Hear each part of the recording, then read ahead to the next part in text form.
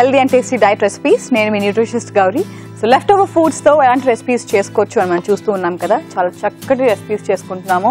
And మామూలుగా మనం regular గా ఉప్మా చాలా ఫ్రీక్వెంట్ గా చేసుకుంటూ ఉంటాము డిన్నర్ టైంలో. ఎందుకంటే ఉప్మా క్విక్ గా అయిపోతూ ఉంటుంది, మంచి కార్బ్స్, మంచి ఫిల్లింగ్ గా కూడా ఉంటుంది కదా.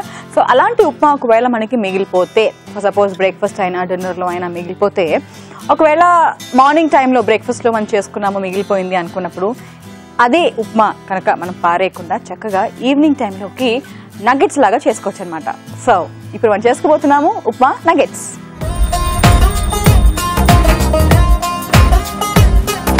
కొంచెమైనా ఎక్కువైనా ఎంతైనా సరే ఉప్మా మిగిలిపోయింది అంటే అది డెఫినెట్లీ ఇంకొక వేరే రెసిపీకి కన్వర్ట్ చేయాలంటే తల బాదుకుంటూ ఉంటాయి ఎలాంటి రెసిపీ చేసుకోవచ్చు అని. కానీ నగెట్స్ అంటే చాలా మందికి నచ్చుతుంది. సో బయటికి వెళ్ళినా, వీకెండ్స్ వచ్చినా, సో ఇలాంటి స్టార్టర్స్ అన్ని కూడా చాలా ఫేవరెట్ చాలా మందికి కూడా. అలా ఇప్పుడు మనం చక్కగా మంచి మంచి ఫ్లేవర్స్ అన్ని వేసుకుని కూడా మంచి ఈ ఉప్మా ఏదైతే ఉందో పారేయకుండా నగెట్స్ రూపంలో మనం మార్చిపోతున్నాం అనమాట. ఓకే, సో ముందుగా అయితే ఉల్లిపాయలు వేసేసుకుందాం. సన్నగా తరిగేసుకున్న ఉల్లిపాయలు, పచ్చిమిర్చి,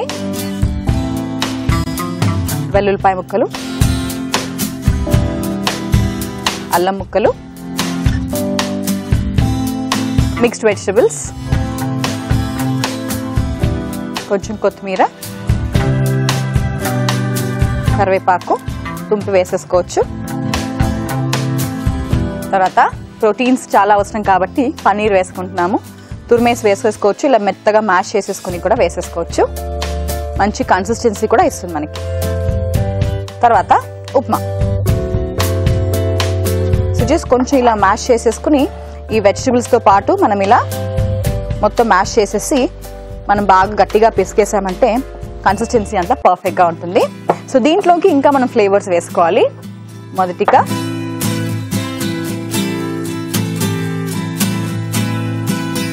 మొత్తం రెసిపీకి సరిపడా ఉప్పు. ఆల్రెడీ కొంచెం ఉప్పు మనకి ఉప్మాలో ఉంటుంది కాబట్టి చాలా కొంచెంగా వేసుకుంటే సరిపోతుంది.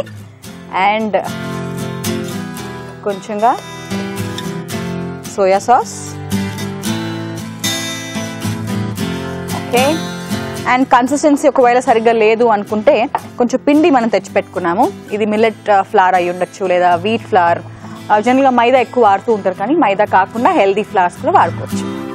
ఓకే, సోయా సాస్ వేసుకున్నాం కదా, కొంచెం చిల్లీ సాస్ కూడా వేసేసుకుందాం నైస్ టేస్టీగా. అండ్ దెన్ కొంచెం కన్సిస్టెన్సీ పెంచడానికి మిల్లెట్ ఫ్లార్ కూడా వేసేసుకుని కలుపుకుందాం. ఓకే, నగెట్స్ ఫామ్ చేసుకోవడానికి మనకి ఈజీగా ఉంటుంది కదా.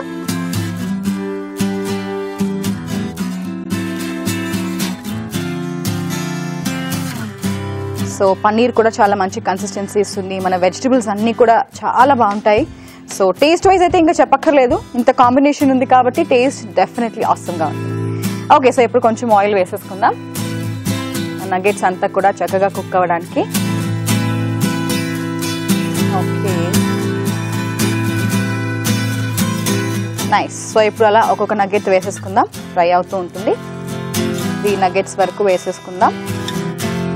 ఓకే ఓకే, సో చాలాసేపటి నుంచి ఆల్ సైడ్స్ మనం కుక్ చేయడానికి చూస్తున్నాం కదా. ఓకే యా ఓకే, సో ఇక్కడ నేను స్టవ్ ఆఫ్ చేసేస్తున్నాను అండ్ సర్వ్ చేసేసుకుందాం మనం నగెట్స్.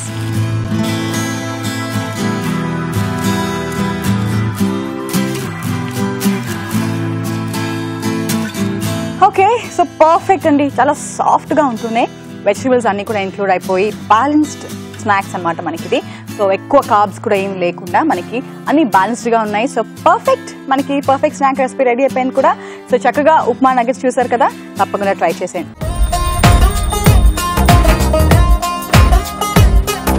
ఓకే, నేను మీ nutritionist Gauri signing off. Bye.